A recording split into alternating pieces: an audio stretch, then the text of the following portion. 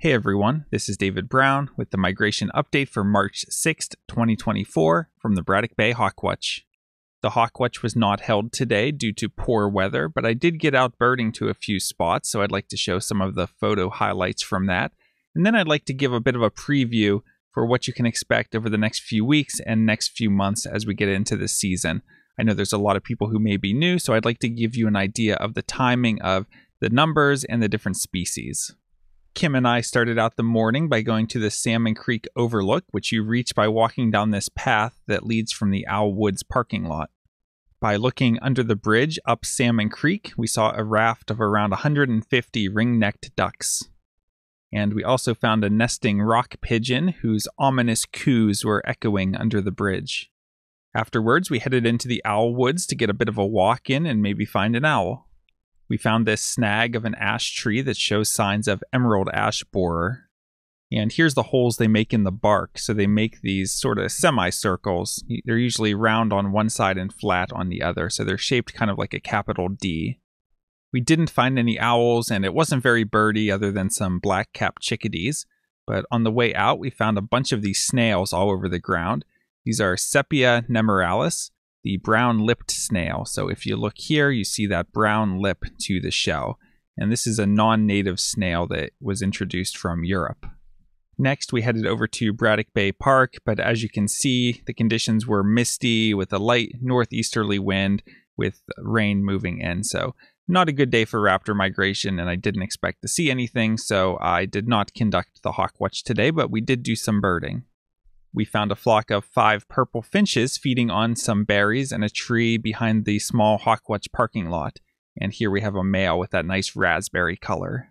We went out onto the boardwalk to scan the bay, and we were surprised to see this mink swimming through the water. We went for a walk around the park, and I got my first white-breasted nuthatch of the season.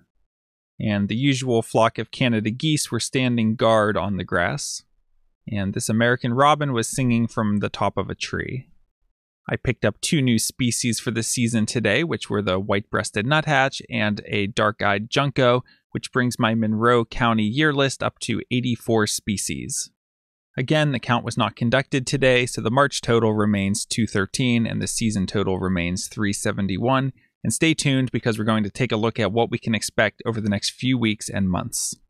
Very briefly, let's take a look at the forecast for the upcoming days. For both tomorrow and Friday, we're looking at moderate to strong northeasterly winds. So it's not a good wind direction for migration, and I would not expect much migration. Although we might get a little bit of sunshine, so maybe we'll get some local raptor activity and overall bird activity. So I plan to be out, but wouldn't expect much raptor migration. And for Saturday, it's looking warmer with a nice southerly wind. Although the high is really only in the low 50s, so not that much warmer. And the concern would be that there's rain moving in. So we'll keep an eye on Saturday, but the rain may prevent a raptor flight that day as well. Okay, let's do a brief recap of what has happened so far this season with the Braddock Bay Hawk Watch. So the count was conducted by volunteers for 4 days in February.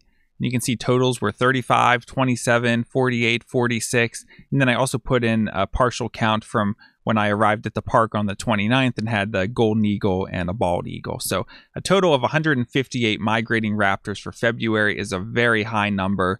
It seemed like an early spring this year with several days with good southerly winds in February.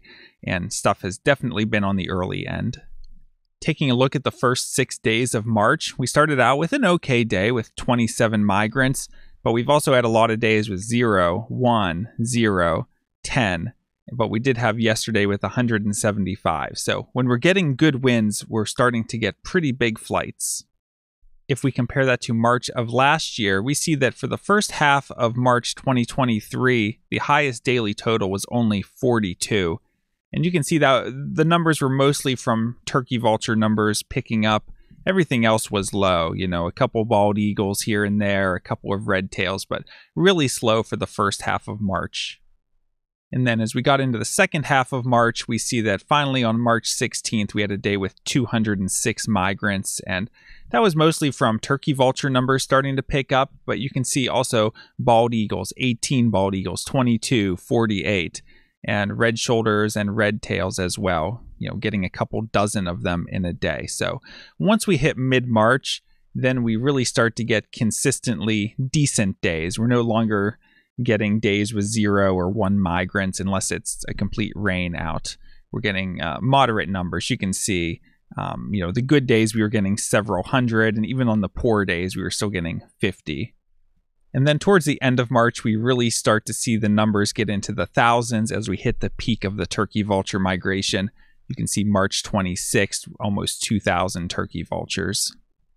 And then March 29th was the biggest day of the month with 3,800 turkey vultures and 126 red tails, around 4,100 total migrants that day. And then as we get into April, you see the turkey vultures stay really high and we start to get a really good variety of species overall. We're starting to get ospreys. We start to get the broadwings. Last year we had the first ones April 11th. So their numbers are starting to pick up, and we just have pretty much every species that we get throughout the season. We're seeing them in this April time period. And then as we get into around the third week of April, here you can see April 21st, we had 3,800 broadwings, but days with 10,000, 15,000 are even possible some years. So once you get into that last week of April timeframe, and then into May, we're looking at really big numbers of broadwings coming through, and we still get really good turkey vulture flights. It's past peak by that point, but we're still getting hundreds of turkey vultures in a day. And as we get into the first half of May, again, we're still getting good numbers of turkey vultures and really good numbers of almost everything. We're getting big pushes of broad-winged hawks where we can get thousands of them in a day. And looking at the overall totals, on the good days, we're getting thousands of birds. Most days we're getting hundreds, and even on the low days, we're getting 27 or 78. And then as we get into the second half of May, the hawk migration is starting to wind down. We're just not getting as much variety. You can see the falcon numbers are starting to get pretty low. Accipiter numbers are getting low, but we can still get decent flights of turkey vultures and bald eagles and broadwings.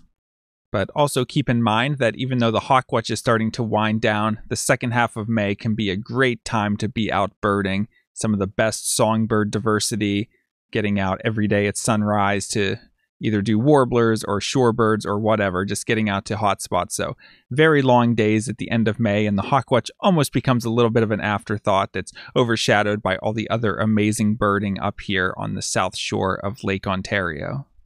All right, I hope that gives you an idea of what to expect over the next few months. I know there may be some new people watching this video because I will be jumping on the Zoom call tonight for the Braddock Bay Raptor Research Raptor ID class. So if you're here from that class, welcome, and I hope that you're able to make it out to the Hawk Watch. I know you guys have some field trips scheduled, but the main summary to come away with is the Hawk Watch is a little bit slow to get started here in March. Now, we've had some good days so far, but don't feel like you've missed anything big so far. And with the weather being rainy today and unfavorable winds the next few days, we'll expect really low numbers, but give it another week or two, and then things will really start to pick up and get fun out at the Braddock Bay Hawk Watch. If you enjoyed this video, be sure to hit the like button and be sure to subscribe to Lyco Birds to make sure you don't miss any of these daily updates. From Lyco Birds, this is David Brown. Thanks for watching.